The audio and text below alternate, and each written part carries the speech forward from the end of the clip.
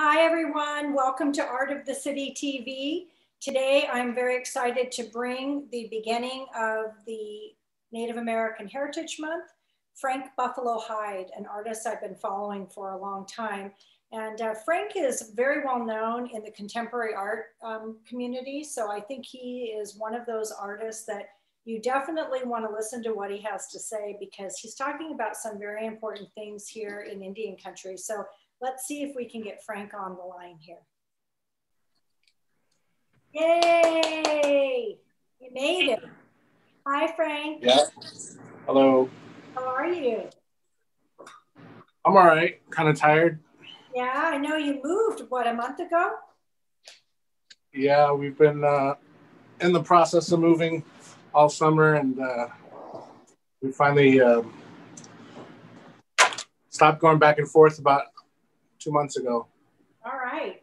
Well, this is pre-recorded, so it'll be really great. And then I can always edit it. So whenever it's live, it's a little bit more like, ah. I hear you. But anyway, Frank Buffalo Hyde, welcome to Art of the City. I'm so glad. I've been chasing you around because you're so popular and you're a hard guy to get on camera here. Sorry about that. Thanks for having me. That's okay. So you were living were you in Albuquerque and then you moved? We were living in Santa Fe. Okay. Moved back there about 10 years ago. I was actually born in Santa Fe at the old Indian Hospital, and I grew up equally in Santa Fe and equally on the Onondaga Reservation in Syracuse, New York. I'm Onondaga Beaver Clan in Nez Perce. Okay. So how did you end up from Syracuse to Santa Fe? Well, you know, it's the same story as a lot of people in Indian country. The Institute of American Indian Arts. My mother was studying there. My father was studying there. So they met, and, you know, as they say, the rest is history. My aunts and uncles also went there, and two of my sisters attended the Institute of American Indian Arts as well. So you come from like a very long lineage of artists then. Yeah, I have art on both sides of my family. My mother was a modern dance major. My father started out as a painter, but then evolved into a sculptor. And my uncles all are artists or musicians as well. So yeah. And who's your dad? Doug Hyde. Okay, I know your dad. I actually I interviewed him. You know, your dad did the sculpture for my tribe, Rincon Band of Luiseño Indians here in San Diego.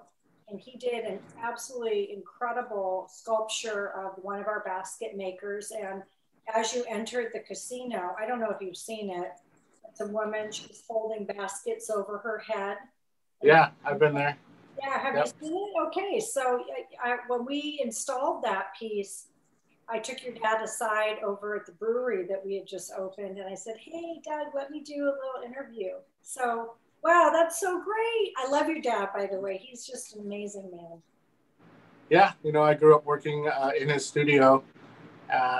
All of us did, you know, from the time that we were like 8 or 9. We would be his little helpers in the studio and in the office. So did you grew up around art, but when did you decide that you were going to commit your life to this journey of becoming an artist? You know, I resisted being an artist, air quote artist. For a long time, I figured there was enough artists in our family that I would go with something safer. So I decided I was going to be a rock and roll star. So, I don't know if that's safer, but it's awesome. Oh yeah, sarcastically safer. Yeah. No, I was a musician for a long time in Syracuse in a band called No Good Reason, and we started out on open mic night, and we ended up opening up for regional traveling national acts in Syracuse from the time I was like 15 to like 19, 18. Okay. Yeah. And what do you play? I play guitar and sing. I'm a songwriter. Right. Are you Yeah. still doing that along with your art then? Yeah. Well, I do. I mean, I have the stuff. I've got a bunch of guitars and keyboards and stuff like that. And my daughter is starting to get interested in that. So I don't do it as much as I'd like to. But yeah, I mean, once a musician, always a musician. And painting is very similar. Composition, you know, making making different elements come together. Yeah, I've always said that painting is to the eyes what music is to the ears. Yeah, for sure. I mean, I think it's definitely using all the same skills, but one of the things I really liked about being an artist, fine artist, painter, whatever you call it, is that whatever happens is up to you. You don't have to rely on anyone else, like not showing up for band practice or not making it to performances or whatever drama they have in their life. So, you know, I started, you know, I do a lot of different things. Like I went to school for creative writing. I am an art writer. I wrote for catalogs for the Peabody Essex Museum and the Tacoma Art Museum. And so I think I concentrated on painting for the better part of 20 years to try to, you know, get better at it. Because ultimately that's the goal, I feel, as an artist, is to always improve and refine your process. Yeah, I think you're right about that for sure. So let's talk a little bit. So you just moved. Now you're living with your family, and you guys just moved what, 2 months ago? Yeah, we've newly relocated to Minnesota, And why and Minnesota? it's my wife is a art professor, and she accepted a position here. Wow, that's such, I love to hear that, you know, I love your roots where you came from. And then I love to hear that, you know, your wife is in art and your whole family has been around art because my mom is an artist as well. I didn't take the route of art, although kind of like your mom, I did dance, and my mother also did modern dance growing up. So she danced. She did like, you know, these names because of your mom, but you know, Alvin Ailey and Martha Mm-hmm. Graham and a lot of those. I don't know how old you are, but those were kind of the influences that I grew up in the 70s with going to all these dance performances. And then she was also a painter. So I followed in the footsteps of being an art dealer. So I've worked with lots of artists over a really long time. And I think that art is so important, but I'm really impressed when there's a family that everybody's involved in it, because I think that it's almost that DNA that, you know, you're building upon. And then your kids, you'll see what comes next, because I've been following your work and you've got some really interesting, it's not just the art itself, which is great, but it's your ideas behind the art. So I thought maybe you could talk a little bit about your commentary there. Thanks. Yeah, I appreciate that. Um, well, as you know, art is not for everyone. Being an artist is not for everyone. It's it is, you know, really true what they say. It's feast or famine. A lot of times it's lots of long hours of hard work, and you know, there's really no vacations. There's no shortcuts to anything, and I think the difference with me and what I've chose to do is that very young and very early on, I made a commitment that I was going to do it for the long haul. I made a commitment that this is what I do, this is what I'm going to do. And that's something that really discourages a lot of artists if nothing happens in the first 6 months out of art school, or the first year, if they're not, you know, if they're not successful, air quotes, like whatever that means, they just stop. They just, you know, they don't feel like their effort has been rewarded with the appropriate amount of return from the universe. So I knew early on when I started, I made the commitment I was going to be doing it for the long haul, and that I was going to try to get better at what I do. I mean, I tell people in school I was not the greatest painter, although I felt like I was. I mean, I see some of the photos of my early pieces, and then they're just awful. But at the time, I was like, wow. I was so impressed and taken, and that's how I started spending more time in the painting studios in school. and I stopped turning in my writing assignments. And then not too long after that, I decided I was going to be an artist. And I took a look around at what was out there, and I really didn't see anything that represented my experience as a Indigenous person at the beginning of the 21st century. So I kind of set out looking for that. I found it in a couple artists' work, but not a lot of people were dealing with contemporary reality, contemporary Native issues 25 years ago. And so that was the seed that started all of the growth and everything that I've been pushing for. Stylistically, I've been all over the map. I've sort of investigated every art form and every art style that I liked and was drawn to. And I did the work. So most of my work is content orientated. It's not just composition orientated. In other words, that there's something there. A lot of times they're allegorical. There's a message there that's conversation starter. I'd like to get people to slow down and think about things and look at things and maybe say, something to someone else about it. And yeah, I think your work's a little controversial sometimes. I'll look at a piece and just like you said, I'll look at it and then I have to look at it again because I follow you on the social media feeds. But what I really like is I like how you still have the hint to the traditions of who we are as Native people, Indigenous people, but then also you're bringing in contemporary, and you're also bringing in a little bit of a sarcasm, which I personally like. In my opinion, that's my read on it, is that sometimes there's a little bit of a tongue in cheek in some of it that I've seen, and also definitely a little bit in your face commentary about some very important issues. And I think I can't remember the last thing I saw you post, but I thought it was really interesting. I don't know if you have anything there that you're working on that maybe you can share, or just your ideas about what you're showing. Yeah, I'm always working on something. I try to have at least 6 or 10 or 12 pieces going at a time, different sizes and mediums. I think it's important to always be working on something, whether it's, if I can't be in the studio, I'll always be thinking about ideas and editing my ideas and writing notes on my phone. I've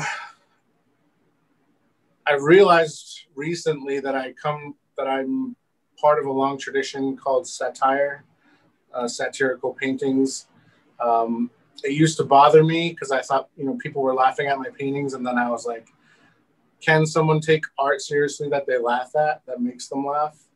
And for a couple of years, it was a tough pill for me to swallow, but that reaction really is powerful.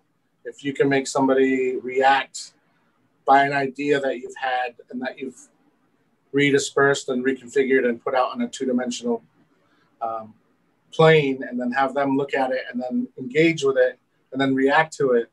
I mean, if you think about it, it's pretty powerful, and not a lot of things do that. Not a lot of people can do that consciously. So true. So true. So I'm very careful about what I put out in the world. Any imagery that I use that's Indigenous, I never use ceremonial imagery. I don't divulge any sort of cultural knowledge. I use anything that's out there and then that's public, and use it in a way to get people to think about their ideas of what Native Americans are and what Indigenous reality is today. And it started out, in all the literature and movies and music that Natives lived in 2 worlds, but that's not true any longer. We live in multiple realities. We're existing on every plane. We're at the vanguard of everything: music, writing, law, art, of course. And I think we're at a good point in Indigenous history. I'm not going to go as far as to say it's a renaissance, but we're at an exciting time where people are owning their own stories, and they're not waiting to be discovered, or they're not waiting for Hollywood to come and tell them what their stories are. We're just out there doing our thing, and I think the social media and the internet has really accelerated the conversation between the artist and the public. I mean, I have access to people immediately, as much as I want, as much as they want. When you were growing up, were you surrounded by your Native, your indigenous community, or were you, in a white world, if you will, for lack of better terms? I spent the school year on the Onondaga Nation around my family and friends. And I went to the high school that was off the reservation, the middle school and high school. So I would say both. Okay. Definitely family and friends in Central New York, they all know me as Buffalo, Buff, and it is my actual name. If anyone's curious, Frank Buffalo Hyde is my given name. I'm named after Nez Perce people, Frank, Henry, and Mary Buffalo. And a lot of people think that's a pen name, stage name. And I always tell them, if I was going to make a name up, I would make one up better than that. It's pretty good, though. I don't it is. I mean, my dad told me what my native name was, but now I can't remember. So that goes to show you how our culture has gotten lost over the years. But I have a similar existence. So, it's interesting. Probably even less than you, because I visited the reservation, but my parents got divorced at a young age. So I really didn't feel like I fit in at all. I didn't even really, everybody thought I was Mexican, which is fine, but I wasn't. So I think when you do start to delve into who you are as an Indigenous person, there is a sense of belonging that someone who hasn't experienced that would understand, because my belief is that I think we have this DNA that is very rich within us, because we are still standing on the ground that our relatives, our ancestors, this is our continent. And so there's this energy force that's still on this land, whether it was taken and whether we have been we haven't been assimilated. I mean, almost we were, but we haven't been. And so I think that knowing who we are, and then an artist like you, which is what I wanted to bring up, you're almost painting a picture of telling the story of who we are, which has been lost. And I think that that's what is so profound about your work, is that it's modern, but it still harkens back to those roots of who you are and who I am as an Indigenous person. Yeah, I mean, it's a conversation I have very, very often with other Indigenous artists and people that are trying to do anything for Indigenous causes. It's my work isn't necessarily geared towards collectors. My work isn't really geared towards the market. I've sort of been able to bend the market to my work instead of the other way around. And that's part of my stubbornness, or maybe my naiveness when I started doing this, that I could do that. And so I think I make work for Indigenous people, and I don't necessarily paint things how they are. I paint them how I would like them to be, how I see them, how they could be. And I think that's great. I mean, that's part of how I use my talent as a weapon. People think that, weaponized things are bad all the time, but, weapons get your attention. Weapons cut to the point. Weapons get you to do something. So, yeah, I mean, my work definitely I have to be entertained first and foremost. It's like if I'm not getting anything out of it, then anybody else won't either. So I constantly, like I said, I'm trying to improve on the themes that I've already sort of established. So what are some of the themes that what are some of the things that are important to you in your work when you're creating? As an artist when I was first starting out, I thought I had to reinvent the wheel every time. Mm-hmm. You know, a young artist wants to like invent something that's brand new. They want to reinvent the wheel, and they want to be heralded for it. And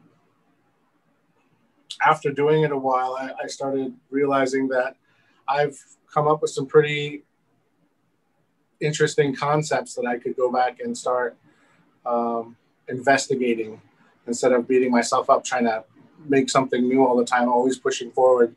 And that's fine. And I still set time aside in each show that I have exhibition, whether it's at a museum or a gallery, or I always set aside a few pieces where I push myself and get out of my own way and see what happens.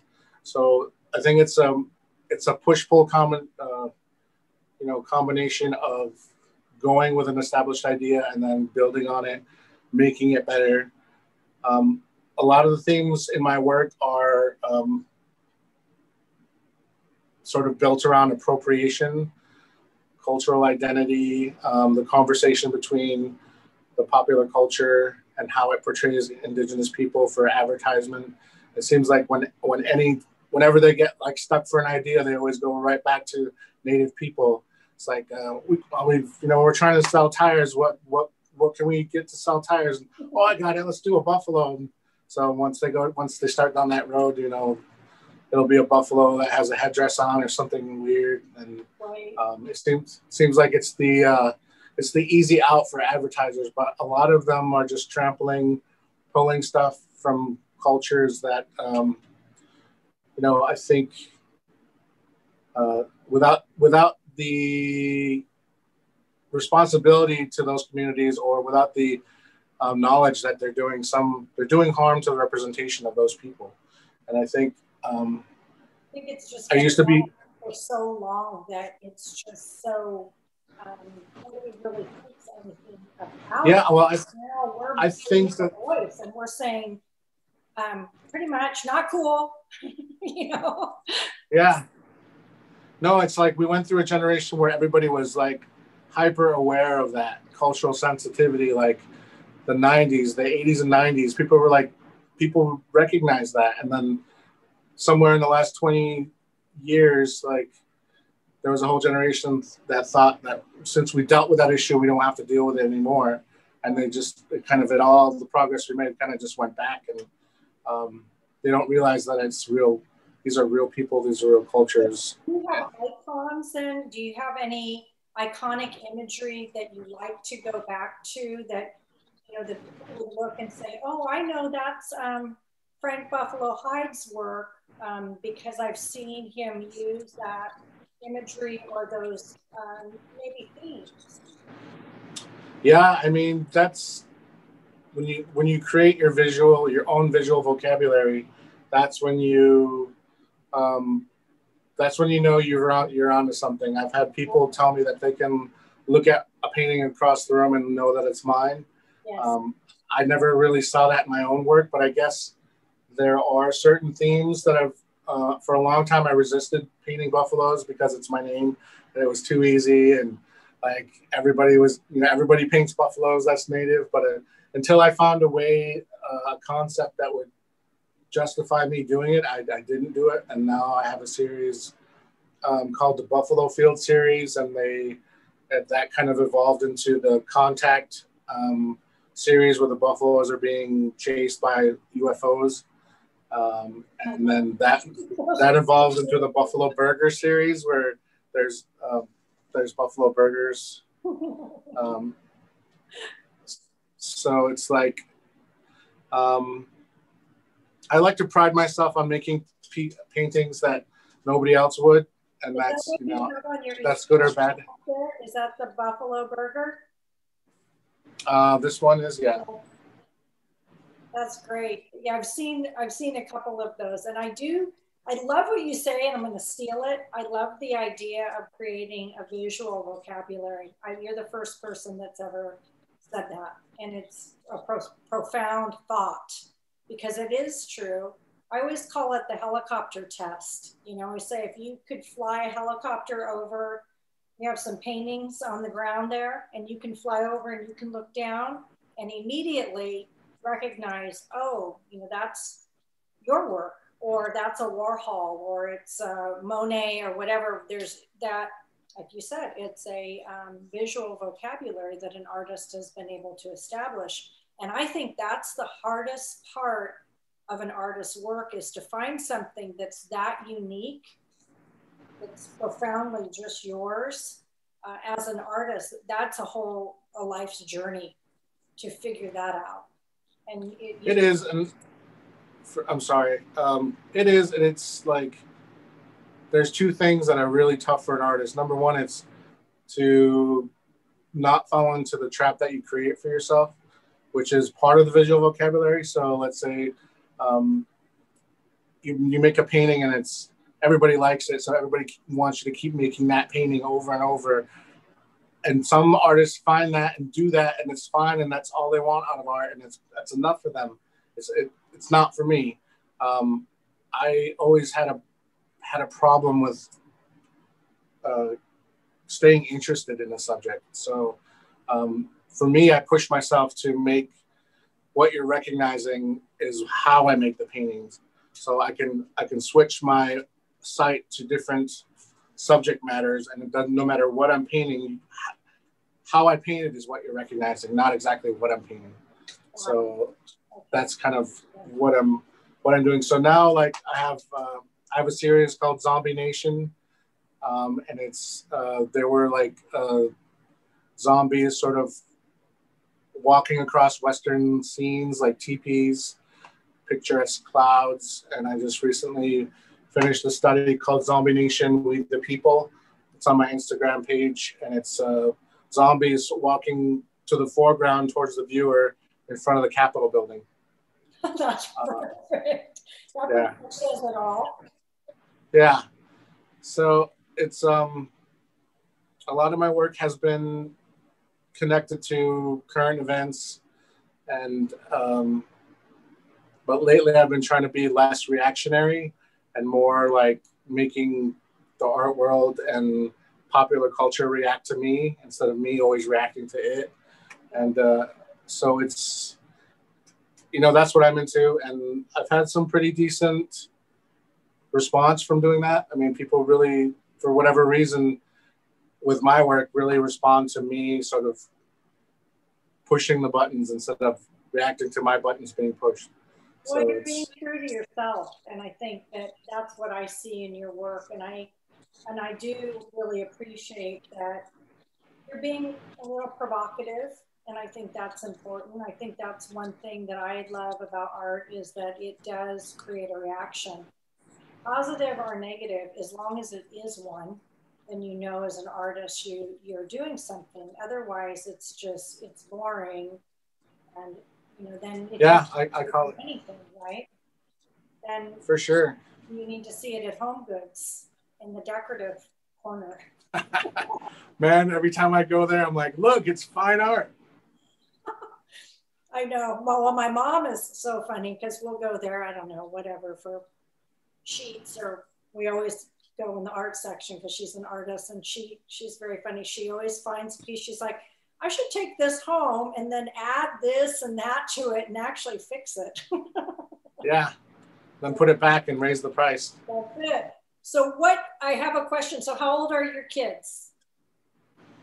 I have one child. She just turned 10. Okay, my daughter. So what does your 10-year-old think about your work? Because I have a 13-year-old, and I always find it interesting, that generation, which they're on a different wavelength than we are, even as Indigenous people in their own right. What are her thoughts on your art? What does she think about it? Well, I'm going to say her full name because if I don't, she'll be very upset. Niepa Wotahoman Hyde is my daughter. She's just turned 10, and she's a way better painter than I'll ever be. She doesn't have the hang-ups of being indigenous. So she's been painting since the time she could basically roll out of her diaper. She's been making work, and she's made some really beautiful, amazing paintings, and she sold them. I mean, we had a studio that was open to the public in Santa Fe, and she sold quite a bit of paintings there. And now she's evolved into, she has a knitting business. She's with her friends, she's knitting hats and scarves, and she's doing pretty well with them. But as far as what she thinks about my work, I mean, it's what every kid thinks about what their parents do. She laughs at like how much people like it. She thinks it's funny. She knows she's a better painter than I am, so she just laughs and teases me about, oh, you're just gonna drip. You just gotta drip on it and then make a squiggle and you'll be done.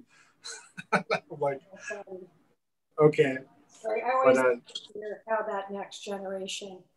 And my daughter, like your daughter, she actually took after my mom, so she does paint. She has her own little painting line too. So again, I think it's so wonderful. So what are your, now you've been painting for, how long have you been painting professionally? Selling your work, I'd say. Well, being professional and selling is two totally different things. I had my first exhibition as a high schooler. I had charcoal drawings in Armory Square in Syracuse, New York when I was 18. And so I would say I started professionally. That was my first exhibition. And I didn't really sell much of anything. For the first 10 years, nobody really cared about what I was doing. I call those the woodshop years, where I was just in the studio, just like making all kinds of crazy, whatever I wanted or thought was amazing. And harassing galleries. I would go to galleries twice a week and ask them to take a look at my work. And, you know, some were nice and some were not. And all of them said no. But I did that for years, and then you only need one yes to get you on your way. And it was a gallery that was just off of Canyon Road in Santa Fe, but it was close enough to Canyon Road, so I told everybody it was on Canyon Road. Sure. So I was like, I'm showing on Canyon Road, and so that was the beginning. And so I very much remember that. And so I always try to realize that this is, you know, it's not guaranteed. I'm very fortunate that people are interested and stay interested in what I do. And I've been very lucky that I've sort of every year I've had better sales, better representation, better museum exhibition opportunities. So I don't take that stuff lightly, and I'm very thankful for it. And I try not to squander that, and I take that responsibility very seriously. So yeah, I mean. So you've been in the game for a while. Your hustle is strong, which I love. Probably 25 years, probably. I started, I'm going to date myself now, but I also opened my first gallery 25 years ago. And you know, it's different, but it's the same because you have to establish yourself as a gallerist and then have to learn. I mean, you don't just walk into, even as a gallerist, even though I had worked for a gallery prior to that and I'd been around art, you have to develop your own gallery and the art that you're going to curate, and then learning how to work with artists and learning how to work with the public and collectors. It is a, you know, you've got to be in it to win it. And it is not necessarily a business that, it can be lucrative, but you can't go into it for that reason because you'll fall out. There's so many other things with the amount of work that it takes to run a gallery that if you were just in it for money, you definitely should do something else. So there's got to be more to it than that. And so for me, even like with Art of the City and looking at your work, I just think that art is such an important element of who we are as human beings. And I think that supporting the arts, artists like you, because it's a unique thing, this one person, your ability to create, there's only ever going to be you. That's it. And if we don't support what you're doing, the world, when we're gone, your work will remain, the world will miss out on who you are and what you had to say through your art and that talent. So that's been my passion. But what would you like to see in the future? I mean, you're going to continue to do what you're doing. Do you have any aspirations for, you know, anything, traveling with your work or seeing it in more museum shows? What are your thoughts about that?